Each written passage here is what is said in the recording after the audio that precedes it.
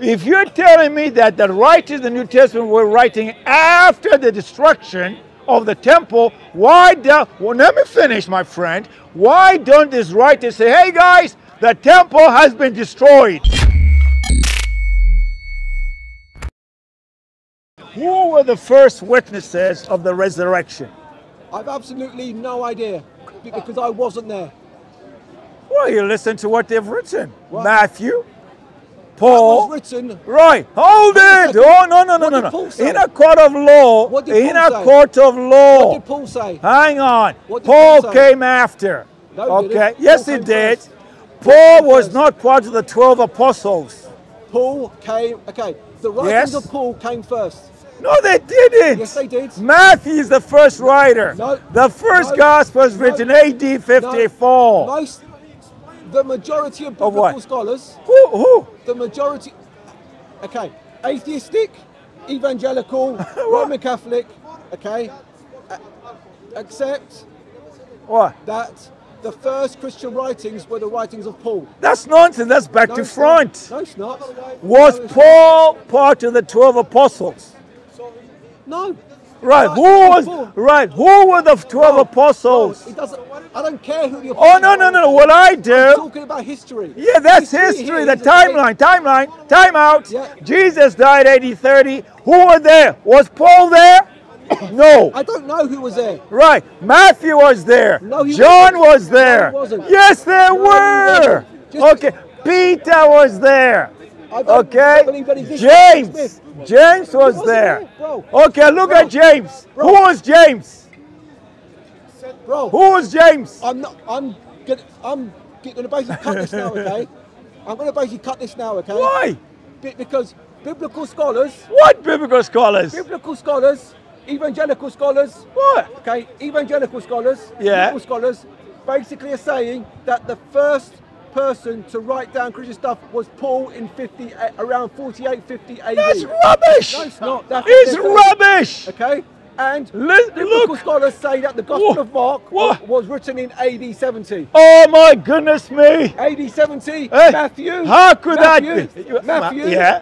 Matthew, Yeah. 80, Luke around the same time. Oh my and John, goodness. 90 AD. Oh yeah. That is what, okay? Hey, This is what is taught. No, that's nonsense. You know why it's No, it's nonsense? not nonsense. It's It's very easy to rebuke that. No, it's not. Number one, No. Jesus died. What year? 30, 33 AD, depending. Thank you very much. Yeah. Who were the eyewitnesses to the crucifixion? His so-called disciples. Oh, such as Matthew, John, Peter. Yes, these are the apostles. Hang on a second, okay? Hang on a second, okay? What? You expect me to believe Yeah. something that was written 30, 40, 50 years No, No, I don't believe them. no. Actually, Matthew wrote early. We don't know who Matthew We was. do. Oh, No, we who don't. told you that?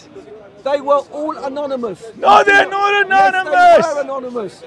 The names of the Gospels were given in like the 2nd century AD. Oh my goodness. Matthew Levi. Matthew was a Levite. No, he wasn't. Hey, No, he wasn't, my friend. Matthew actually friend. tells you that himself. He wasn't, okay? There's Have you no- read the New Testament? No biblical scholar. Have you no read the New reputable Testament? biblical scholar agrees with what you're saying, bro. Have you read the New Of Testament? course I have. Right. Matthew's Of course I have. gospel is number one. Why is it number But one? Mark was the first gospel. No, Matthew Yes, Levi. no. Mark was the first Listen gospel. to me, my Why friend. does Mark? Right. Why does Mark, Matthew, and why is there? I think is it 80 or 90% of Mark is also in Matthew and Luke, because scholars have realised for the last 200 years that Mark was the first gospel written. No, he wasn't. And it That was is correct. written in about 70 AD. No. Matthew I dated at 63. I disagree with you there. What? I agree with you. It's early. It's earlier. It's 63 early. 63 AD. Right. Give me 63. but Right. I'll give you that it was definitely the first gospel written. My friend, Right. I'm a fan of Bottom, and I'll go He's back- wrong. okay? He's dead wrong. No. Bart, are you reading his books or are you reading his stuff that's peer reviewed? No, I'm reading his stuff. I've Go read read his books. Yeah. Don't read his books. Go read his peer-reviewed articles. that's fine, okay. You'll see. Okay. Early 60s is where Bart Ehrman's at. Okay, early 60s, I promise. 70s. Okay, Right. early I get 60s, you. 70s. Okay, I got you. what? But at the end of the day, it was the first gospel. Oh my God. There you go. And Right. then, Mark is the and first then, gospel. and then it's Matthew and Luke, and not sure, and then John. John is way off. Yes. Okay, John is about 90 AD. No, it's not. You know why? I'll give you 98. You I'll know give you a why? later date on John. Look, in Israel today, what's the date of John? let me tell you No, why. I'll give you the. Hey, there's one event apart from Jesus' death and resurrection, Yeah. which Jewish people even today What's that? are worried about. What's that? The destruction of the temple. And that happened when? What year? 70 AD. Right. Now, when you 70 AD. I got you on the dates. Now, Okay. when you read the New Testament writers, whether it's Matthew, John, etc., Yeah. why is it that the destruction of the temple is not mentioned? Why is it the destruction of the temple? And yet it's a significant event that affected everybody. I'm sorry, I can't. Now, why is it not mentioned?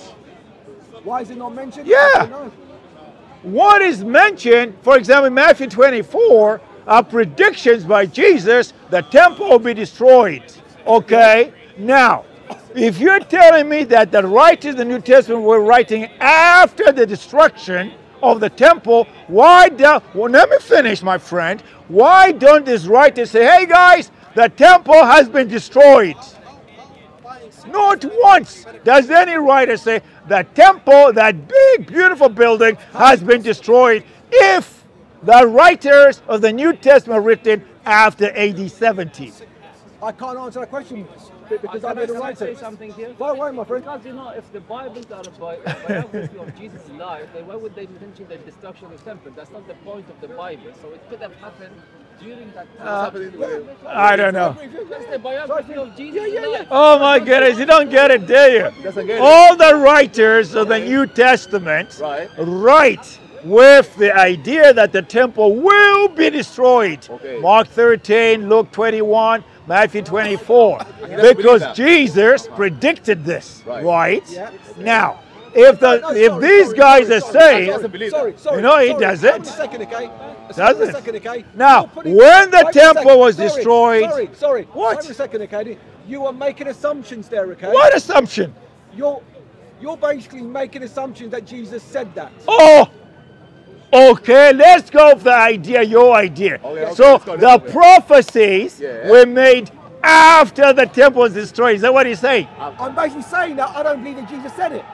So who wrote the fact that Jesus said, The you writers see of this Mark, temple will be The destroyed? writers of Mark, the writers of Matthew, the writers of Luke, and the writer of John. That's it, simple. So why would they give you predictions which are false, which you can see for yourself? That doesn't make sense, right?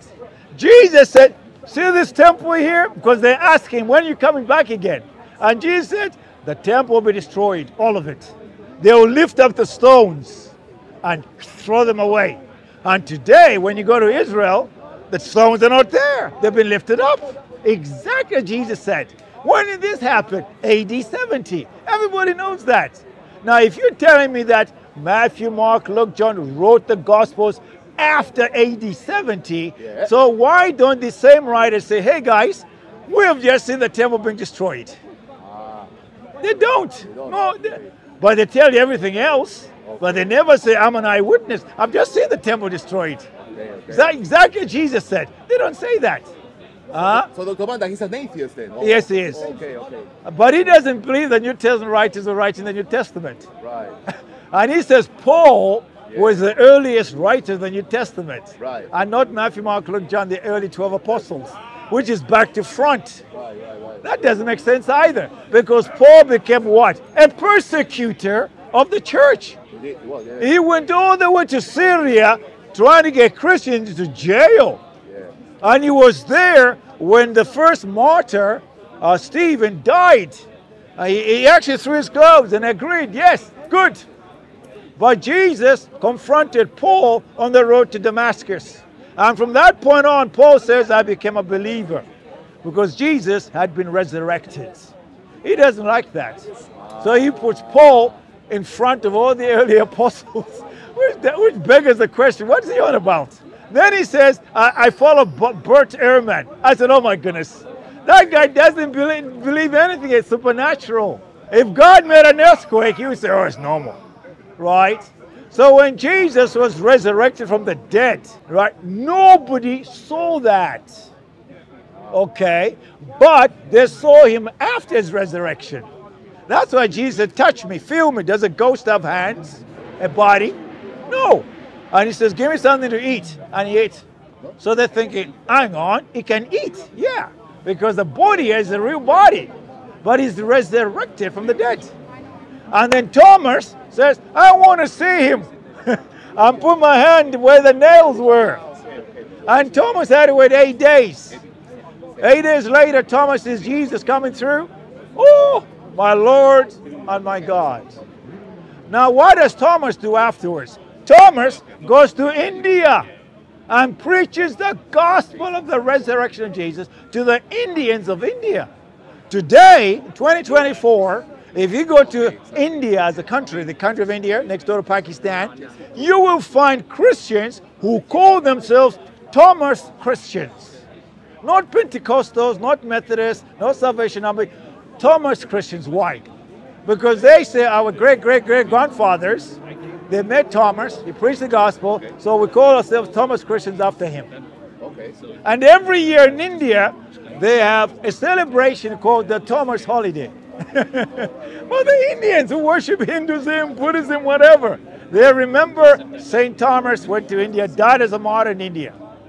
So that's what happened to Thomas. He gave his life because he realized Jesus is real. So along comes an atheist in the 21st century. Oh no, Paul was first before Thomas. And I'm going, this is completely upside down. Where are we in the 21st century when we have people talking like this? There you go. My case is closed. I'm just baffled by this. Thank you. Dr. Banda, so just to wrap up, obviously you didn't wrap up. Oh. Like what message would you like to give the atheists, for example? Well, an atheist has to acknowledge historical events. I wrote a book 30 years ago called Circular Evidence for the Resurrection. Why? Why? Because, to me, history is history. If you're a passionate human being and you love finding out about historical facts, you won't be surprised. So I looked at the Romans, I looked at the Greeks, I looked at the Jewish people, and I was amazed at the amount of information from the first century, people like Josephus, Tacitus, Pliny the Younger, and so forth. And what do they say as non-Christians? They say Jesus died under Pontius Pilate, and that there was a Roman guard at the tomb of Jesus. But what all of them cannot agree with, they don't understand the resurrection. They say we can't handle that. But why did the Roman Empire in AD 43 under Emperor Claudius put a new law in the Roman Empire saying, Emperor of Caesar's decree, from now on, anyone taking a dead body out of a tomb, when we find him, he should be executed. Why would you want to execute somebody for taking a dead body out of a tomb? Why? Does it make sense? Yeah. Because of the resurrection of Jesus Christ. So you got to look at the history. It's not just historical. The history points you to Jesus is alive. In the book of Revelation, the last book of Word from God, Jesus said, pay attention. Behold, I'm he who was dead. I am the first, I am the last, but I'm alive forevermore. Amen. And that's how I close. Amen. Well done, Thank you. Banda. Well done.